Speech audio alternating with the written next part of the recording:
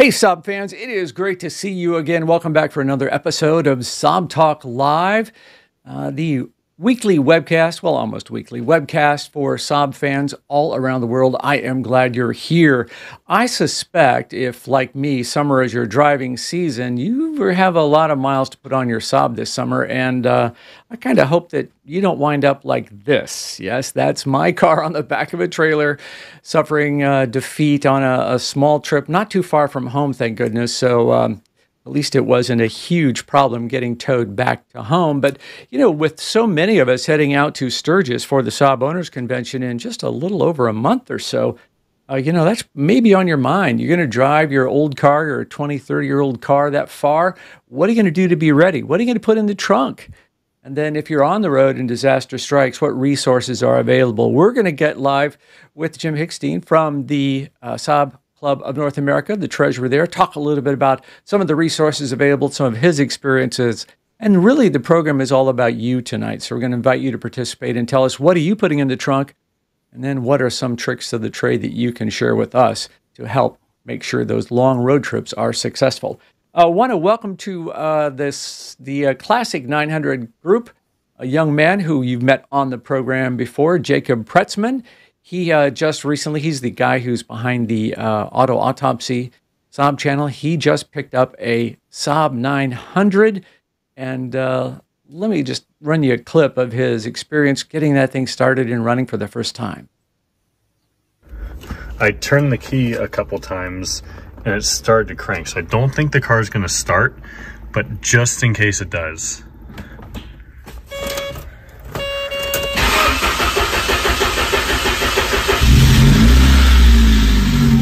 Yo, what? What? Oh, it died. Honestly, I didn't even check the fluids because my initial plan was just to come out here, unhook the battery like I said, and then I just wanted to start it. According to this, it's also doing 60 miles an hour and it says I have no gas, which I don't know if that's true or not. But yeah. I'm just gonna let it run for a minute or two and then probably shut it off. Okay, so one other thing I noticed, I'm about to shut it off, but it's got a pretty severe oil leak. So I think what I'm gonna do is have a couple friends look at it that really know these cars well and give their opinions, and after that I'll put in a parts order. But there was an SPG that popped up at the junkyard, so we went ahead and got a lot of parts off that thing for this car. But again, future upload, you guys will see that here very soon. Well, actually, he now is driving that car and, well, not driving it all the time, but it's running and he's had it on the road and he's thinking about converting it over to a 5-speed. It's an auto right now, of course. And he's asked a question, and maybe you guys can help. Maybe the hive mind here can help out.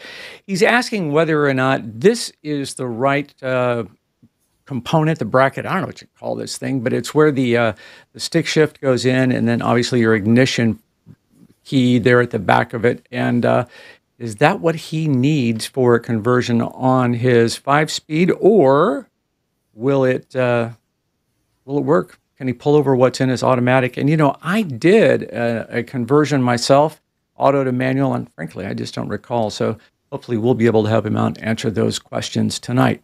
Also tonight, I want to give a special thanks out to our buddies at Tough Guard DIY, the sponsor of the broadcast this and every week. They have a special going on that I want you to know about.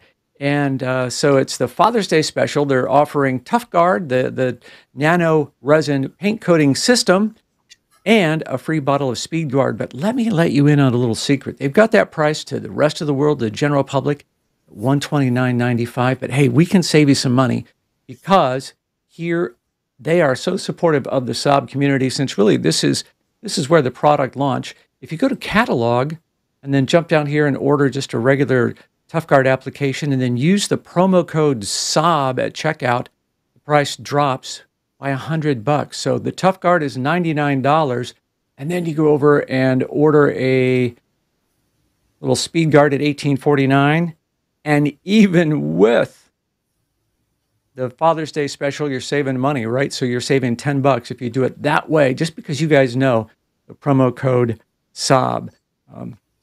Tough Guard was introduced really here to the SAAB community, and they're really supportive of all of us and wanted to give you that special deal. They're saying that you will always have the best promo code anywhere. So toughcardiy.com, and stuff goes on your car, seals your paint for up to 5 years. Great protection so far. I'm loving the product. All right, so that takes care of all the business. Let's jump out to Jim Hickstein and get back with him. Jim, how you doing, my friend? Good, good. Welcome back to the program. You are the treasurer of the SAAB Club of North America. And so first up, I just want to... Right here. Yeah, he's ready to write it. Let's take a look at something here. I want to bring up the fact that you've had tremendous registrations for the SAAB Owners Convention coming up in just a short little while, right? We opened 3 months early this year in January 1. Surprised everybody, surprised me. And the number, the graph, the line on the upper left there is this year, and you compare it to every past year. We haven't always pre-sold day passes at different levels of registration and other reasons. But yes, the turnout has been very gratifying so far. And last year in Albany, we budgeted for 350 people and 650 showed up. So we know that we're going to fill up the venue this time. If you haven't registered yet, I beg you to do it. Don't say, I'm going to go to SAAB. Yeah, I'm going to go to SAAB. If you're not registered now, you might not get to go because the show field sold out a month ago. The dinners sold out and then unsold out. We had to add more room for the Saturday banquet, but we're going to have to sell out again between now and when the event happens on July 21. So do not wait. Get it in now and get a hotel somewhere. Yeah, Airbnb is very popular.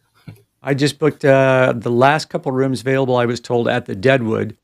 So yeah, so I'm on the street for the last night if I don't find something somewhere, but I'm sure we'll be taken care of. So you can just go to classic 900s. I'm sure you can camp in the back of one of them. Yeah, that's true. Somebody will let me throw up the hatch. You can just go to saabclub.com and then go to convention, and that is where you will find all the information you need. And something else that's there that I think a lot of people, and this kind of brings us to the theme of the program tonight, and that is there's a lot of resources there to help you if you run into trouble on the road. Jim, I've got to drop off here just a second, and I'll be with you, but I'm just going to go off camera and let you tell us about some of the resources on this site and how you can help yourself if you run into trouble. Right. Okay. Well, let's see which tab he brings up first. There's a bunch of stuff. SAABclub.com is the main key to it. And if you go look at our website, you can see, well, there's SAAB parts. There's SAAB. I recognize our logo on the next tab. Okay, got it. There we are. There we go. If you were to scroll up, you'd see the top level menu called Resources, and one of the links takes you to this page, which is our service directory. This overlays the SAAB AREO official service center map location list with a bunch of independents that we have verified, and there's actually a third color in there. The green ones, green for money, will give members of ours a discount. So you want to be a member of the SAAB Club of North America before you start on your trip. If you're going past a green pin on the map. But this, there are areas where they're few and far between, but you're probably not far from at least an independent if you look at that map. Great. And the other one that we just pulled up here was the AREO map. So this goes a little bit deeper than AREO. So these are the same concept there. You can drop in on one of these, and if you run into trouble, there is some little bit of help for you there. Mm-hmm. There's a bunch more stuff. Which other ones did you want to talk about? I think you had WIS and manuals. Yeah, exactly. Okay. Let me jump over there. So we talked about the service centers. Tell me what I'm looking at here. This is a list of somebody other than me, scanned in all the official SAAB service manuals. They look, if you've seen them in person, they look kind of like this on the cover. Oh, let me get your shot up there. And there we go. This one was at 9,000. I personally did the same thing with the 9,000s before I realized that anybody else did the 900s. I asked Jeff Gorenflow if I'd get in trouble. He said, no, go ahead. Somebody else did it.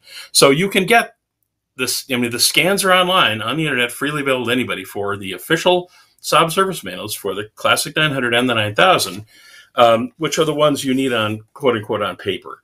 after that, they started producing all the service manuals on computer for the shops that they sold them to. They sold them directly to customers. I bought a whole shelf full of 900 books when I bought my first car, but I don't think everybody did that. So the replacement for the paper manuals for the later models was called the Workshop Information System, WIS. And you'll hear this term a lot. SAABWISonline.com has all that stuff. And the SAAB Club in North America runs that as well. There was another fellow who actually got it going in the first place, and we bought it from him to make sure it stays available for our members and for the community. You don't have to be a member to use it. Great resources, and that all starts at saabclub.com, right? Yep. Now, if you are like one of those guys who is just want to be prepared for anything, then let me just show you. This is our friend Noel Simmons. That's his 900 right there. And in that box is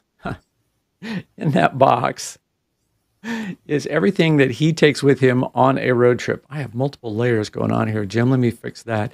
And so he just sent me these pictures. So we're a little bit, there we go. So amazing, all the stuff that he packs in. So I can't get your super off the screen right now. I'm going to stop messing with that and focus on what's here. So if you walk through all of this stuff, this all fits in that Pelican box. So he's got clutch components. There's a clutch disc.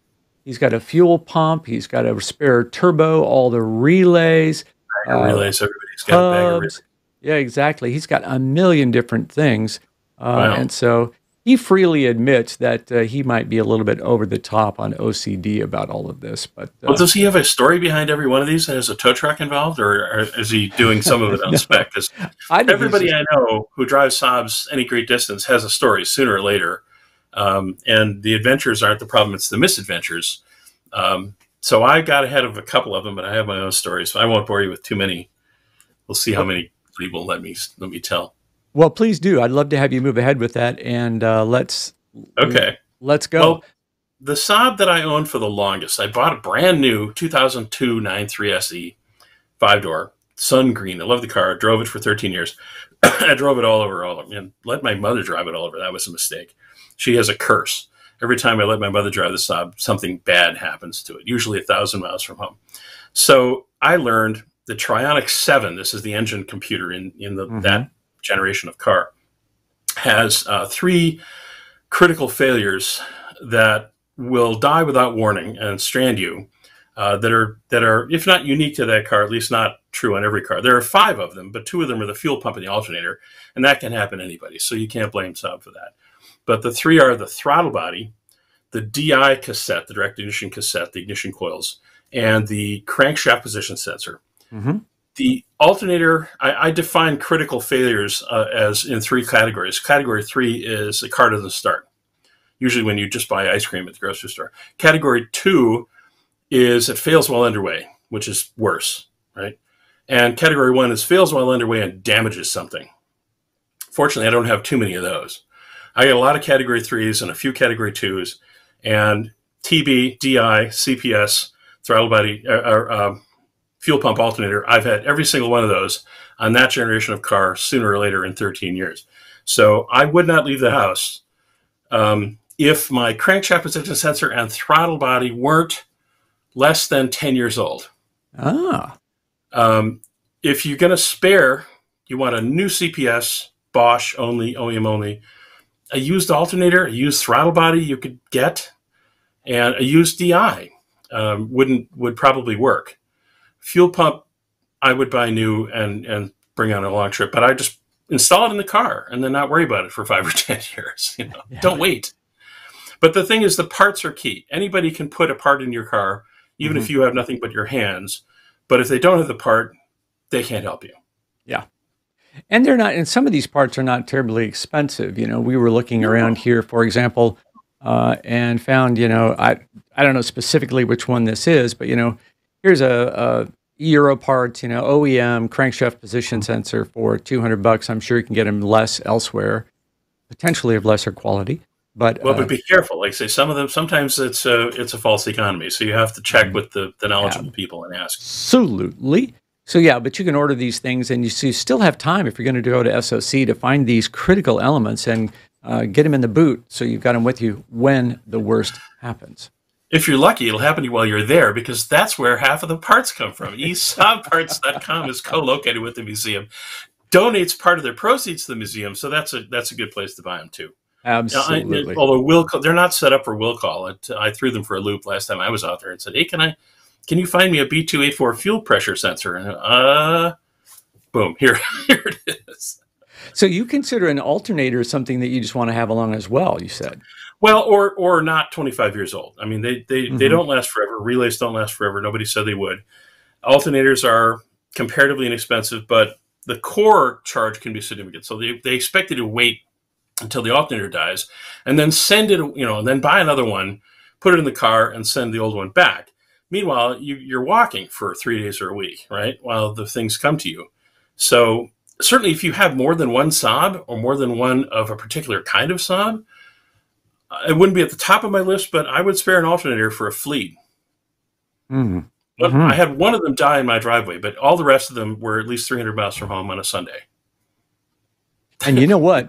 If you're a classic 900 guy, there is that little wire that attaches the alternator to ground, and your alternator might be working just fine, but if that's not attached, you're not going to charge.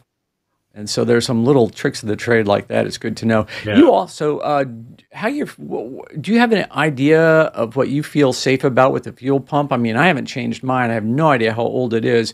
Before you hit the road, how old do you want a fuel pump to be? Well, my own history on the C900, the first SAAB I bought was an 87 900, and it ran out of fuel with half a tank of gas. That model happens to have a feed pump that way down in the bottom sump, and then it pumps up to the main pump, which pumps the fuel.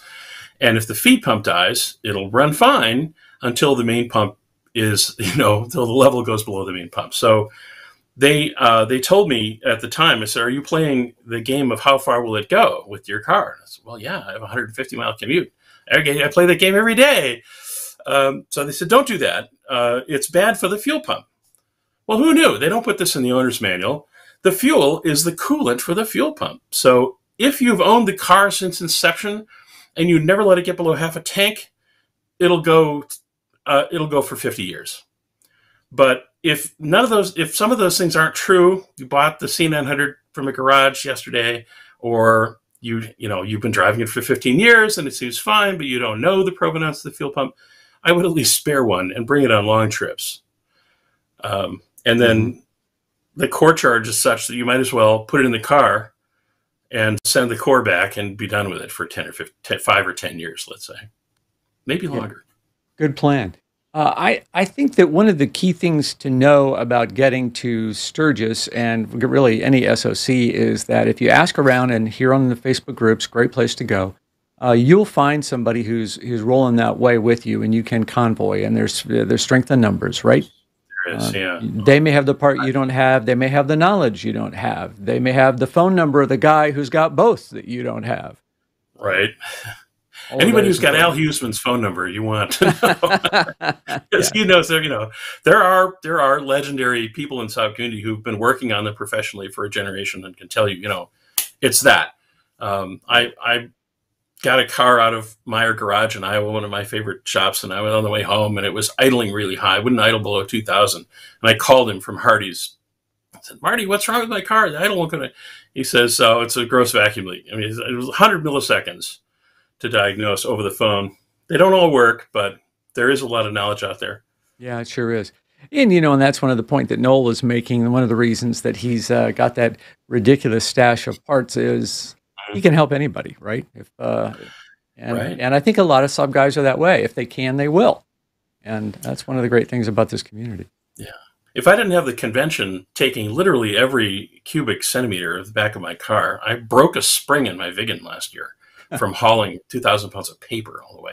But when I went to Lexington in 2015, I threw in all kinds of tools. And well, I might need this, I might need this, I might need this. I kind of went overboard.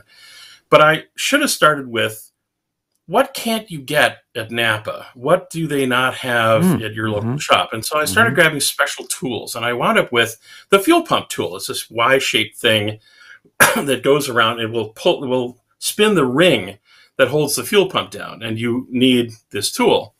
So I threw it in the car, and I didn't need it, but somebody next to me did.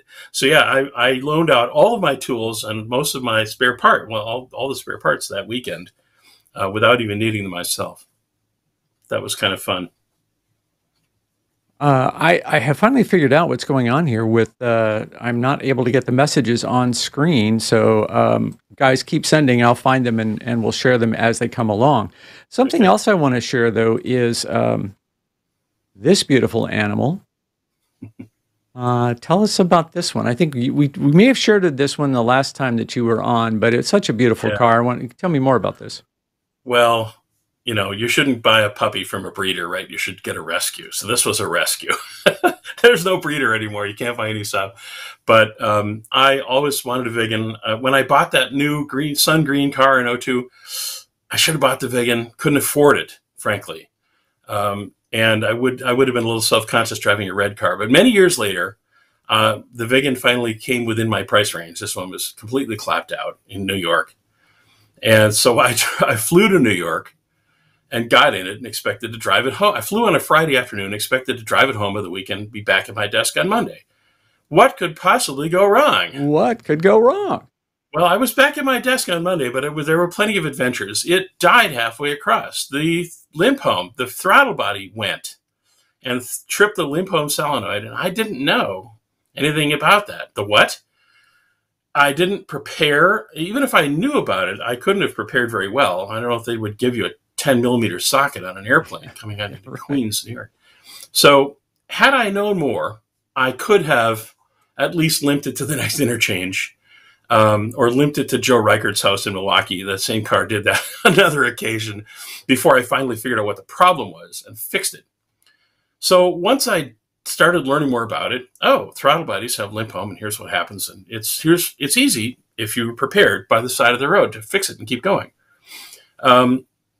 So as I learned more about it, I kept fixing more stuff. And, well, it's just, you know, quite an old car by that time. It was a 15-year-old car. It needed suspension, was completely shot from living in New York. I thought I was going to die driving across Pennsylvania. One of the tie rod ends was completely gone. So I just started fixing things and fixing more things. And then it wasn't good enough, and I fixed some more stuff. And I eventually rebuilt the engine because it was burning too much oil. It had a couple of bent rods, so it wasn't completely insane. Yeah. And then the paint was, you know, acceptable after a good investment. It went from a 20-foot car to a 5-foot car, but that wasn't good enough. And I finally took it to my favorite guy in Iowa who did a fantastic paint job. And now it's too nice to drive. So I worked myself out of a car. Merely owning it is not good enough for me. So it's for sale. If anybody wants the only brand new Vigan, or the closest thing you can get to brand new Vigan in the world, this is it. There's nothing original about this car except the transmission and most of the body shell under the paint. It is beautiful. It is lovely. That one with the little red circle on it, scroll up again.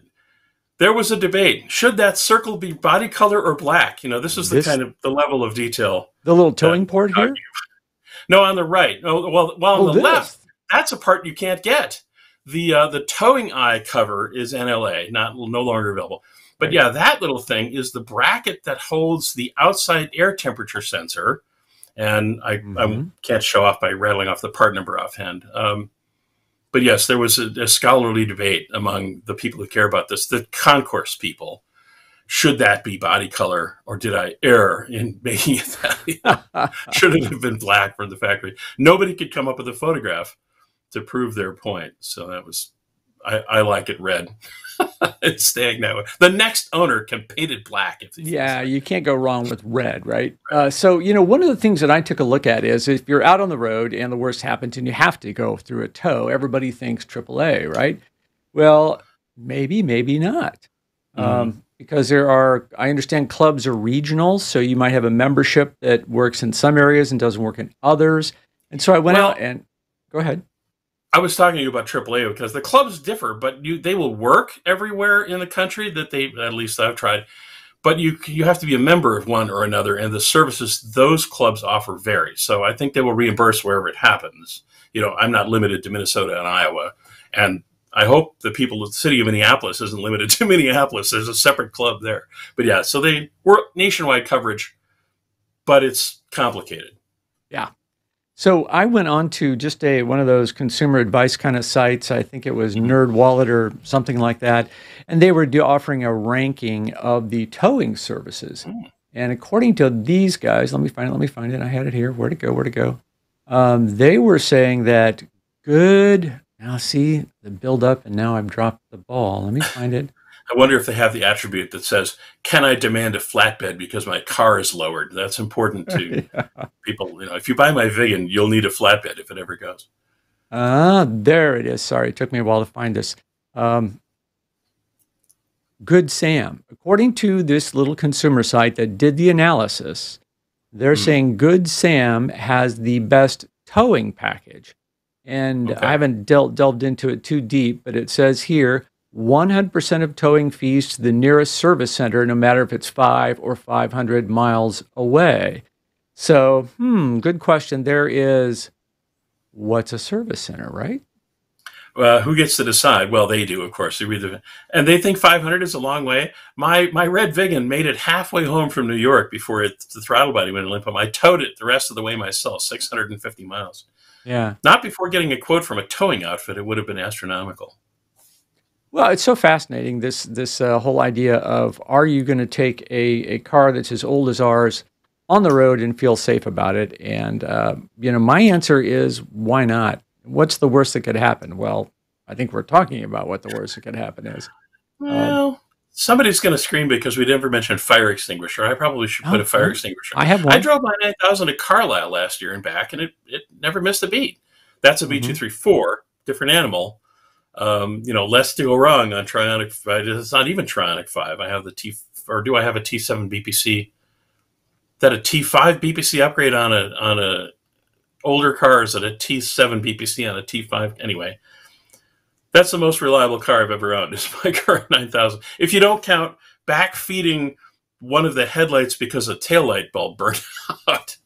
But, if you can drive it home and fix it there, that's a success. That is. If a light comes on, that's a success.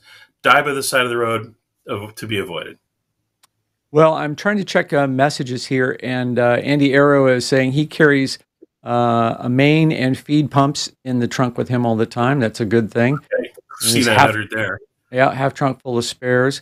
Yeah, no kidding. He's saying here, all respect Al Huseman. Boy, you know what? I wish I could get Al to come on the program. So many people talk about, I've met him, and he helped me out. Yeah. So, Al, if you're out there, sometime join us.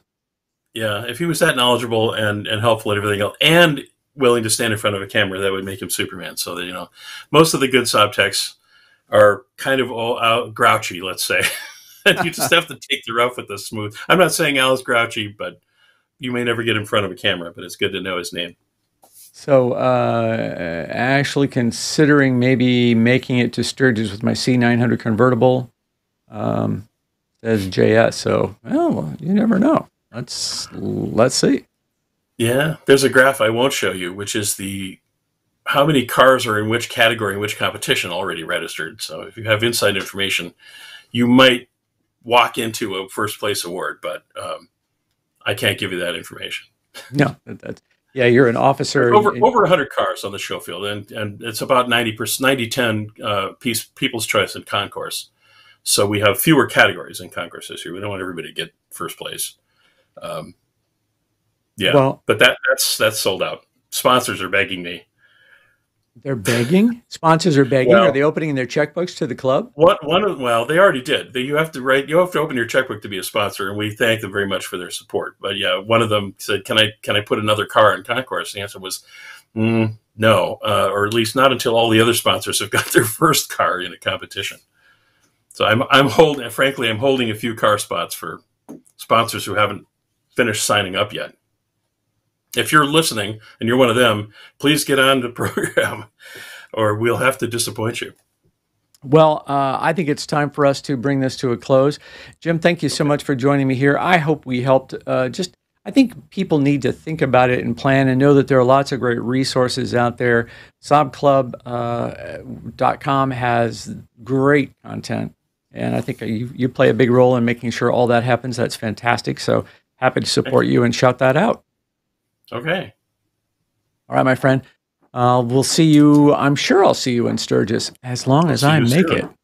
You bet. Yeah, exactly. Well, I do hope you guys will make the trip and look forward to seeing you there. Also, do hope that you will give a look to Tough Guard DIY, our sponsor for this evening and every evening. And once again, just a quick reminder, the Tough Guard program for SAAB with the SAAB promo code gives you $100 off. That is, they insist. They're saying this is always going to be the best deal that they offer to anybody. It's going to be offered to the SAAB Club. So wanted to just thank them for being part of the program, showing support. And the reason they're doing that is because you were the first place that really stepped up and showed support. They made the product available to us here in the SAAB community first. So again, if you want to go to toughguarddiy.com, you can find the product there. Use your promo code SAAB, and you'll be able to order the Tough Guard Nano Resin Paint Protection System, coming to you in time, in plenty of time, for you to show it off when you go to Sturgis. All right, guys, thanks for joining us. We'll see you next week here on SAAB Talk Live.